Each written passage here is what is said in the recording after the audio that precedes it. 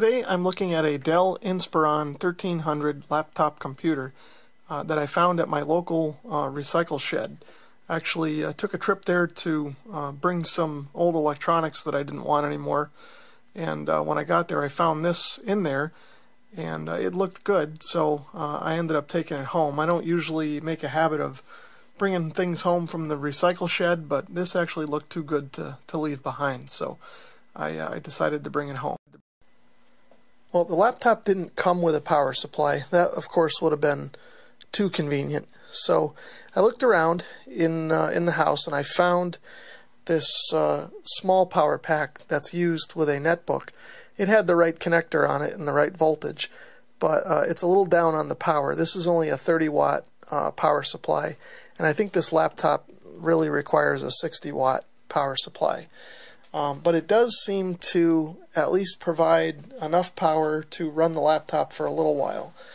It gets a little bit flaky because I think the battery in the laptop is somewhat marginal, so it's not really providing all that much power itself. But if I leave it plugged in for a little while here like this, the battery will take enough charge to kind of supplement the power supply, and the computer will stay up and running for a little while. I probably will at some point try and find the correct power supply for the laptop, but for right now, for testing purposes, this is good enough. So I'm going to power it up and watch it boot.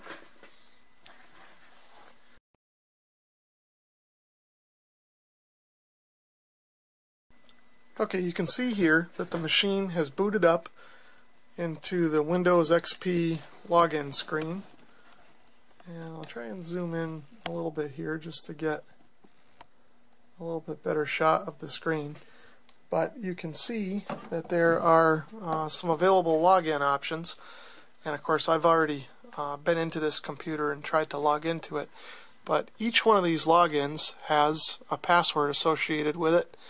And I've tried a few attempts to try and crack the passwords based on the hints. But I haven't been able to crack those. I have been able to get into the guest account, so I've verified that the computer, that I can get into the computer and that it functions, the operating system functions normally and all that. So it seems like a good computer, but I'm curious to see what else is in here in terms of what some of the other users might have had available to them for programs that the guest login doesn't have, or maybe some documents and things like that. Now, I'm not really interested in snooping into the previous owner's life or getting their bank accounts or any of that sort of thing. I'm not really interested in that at all. So at any rate, what I plan to do here now is boot into safe mode and remove the passwords from those other accounts just so that I can get in and see what's going on. So the way to get into safe mode is to simply restart the computer. You can see, like I'm doing here, normally through Windows XP. But once the restart command is initiated, I'll press and hold F8. I don't need to hold it while the computer is powering down. But once it starts booting back up, you want to have your finger on the F8 key. Okay, so once it gets to this point, it's asking for a bunch of different boot options, and the one, of course, that I want is plain old safe mode right there at the top. So I've scrolled up with the arrow keys, and I've selected that, and now, of course, if there were multiple operating systems on here, you'd be able to choose between those, but it's only got the one operating system, so I'll select that and let it boot into safe mode.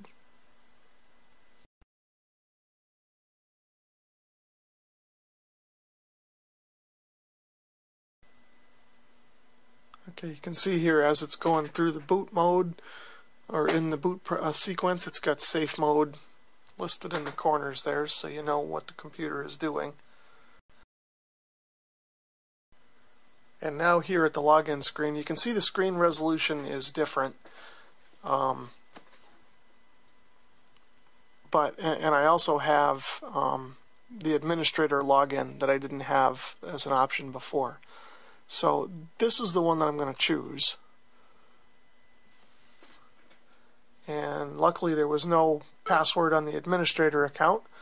Otherwise we might not have been able to do this. But anyway, now Windows warns me that it's in safe mode, which I'm fully aware of. So I'm going to let that go ahead and kind of finish its kind of boot and start up. And then once the start menu is available, I'm going to click that and open up Control Panel.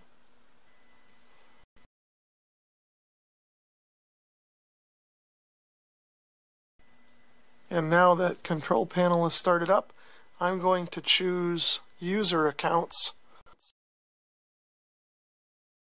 And now you can see that I've got the 4 accounts to choose from: Administrator, Dad, Mom, and Maddie. And I can do various tasks with those once I click on each one. So I'm going to start with the Dad account. And you can see the options here. I can change its name, change the password, remove the password, change the picture, change the account type, or delete the account altogether. Well, I think in this case I'm just going to choose remove the password. And Windows is just validating that I want to do that. And I do. Now you can see it's back to this page. And the remove password option is gone. So I could still try and do one of these other things if I wanted to, but I don't. And now I will just remove the password from the other accounts. Okay, so that should take care of it.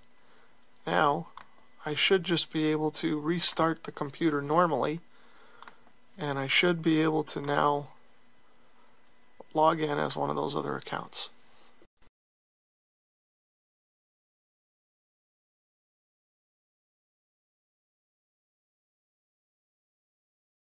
Okay, and now that the computer is back at the login screen, I'm just going to choose the Dad account since it's the first one.